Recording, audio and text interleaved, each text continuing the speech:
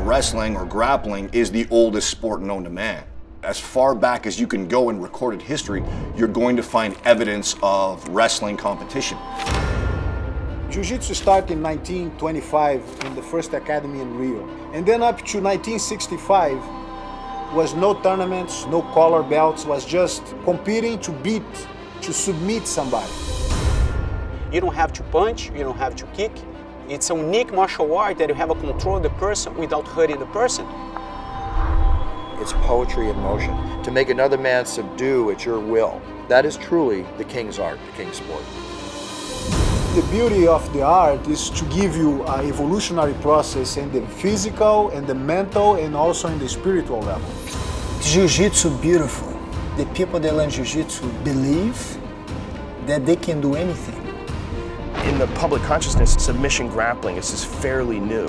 As of 1993 on, the martial arts world was enlightened to the effectiveness of Jiu-Jitsu. Sheikh Tahnoun was so in love with Jiu-Jitsu and fighting, and he decided to have a team of fighters compete for Abu Dhabi. So he created the ADCC, the Abu Dhabi Combat Club.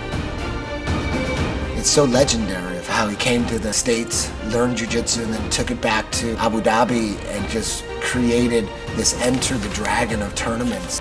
As a grappler, the most valuable reward you can have is to win the Abu Dhabi competition, the ADCC. We have judo, we have wrestling, we have sambo, we have jiu-jitsu, we have luta livre. And let's see which style is the best. Thousands and thousands of brothers all over the world unite by the same spirit, by the same principles that make them who they are. What makes a champion? Only one thing: sacrifice. They say the champion is not made in the gyms. Champions are made from something inside their heart, a willing, a desire. You say yours is good, I say mine is good. There's only one way to find out.